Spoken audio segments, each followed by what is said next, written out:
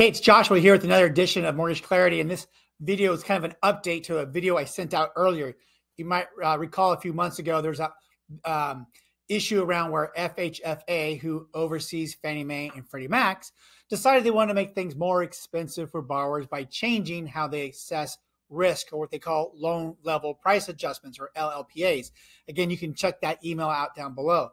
Within that, one of the changes they were doing was they were adding a new hit to borrowers who had debt ratios over 40%. So compared to whatever your situation was on your loan, if your debt ratio is more than 40%, you pay more for your rate.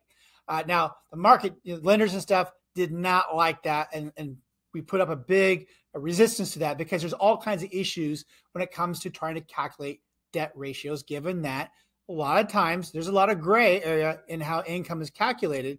And so a lender tries to sometimes be conservative if they don't need to get that number to make the file work. Well, now that debt ratio can impact that cost for the borrower.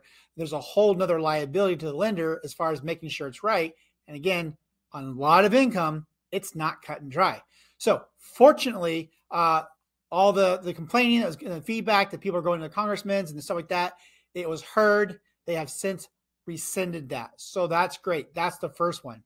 Now, there's still pressure going. And for those of you who like to reach out to congressmen and stuff and put pressure, there's still a fight to address this whole idea of the way they've readjusted the risk. They did it with this idea, what they're saying, which I'm sorry, I don't buy it. But they're saying that they're making these changes because they're going to use essentially their core demographic who will pay more for their rates, and giving the benefit to those with lowest down payments of 3% or low credit scores by helping improve those rates. Now, again, I don't buy it because in most cases, there's a few on the 3% down. There are a few borrowers who might actually benefit from this. But all the other borrowers, like looking at clients, those areas where you saw improvement in pricing, FHA was still a better loan for the client.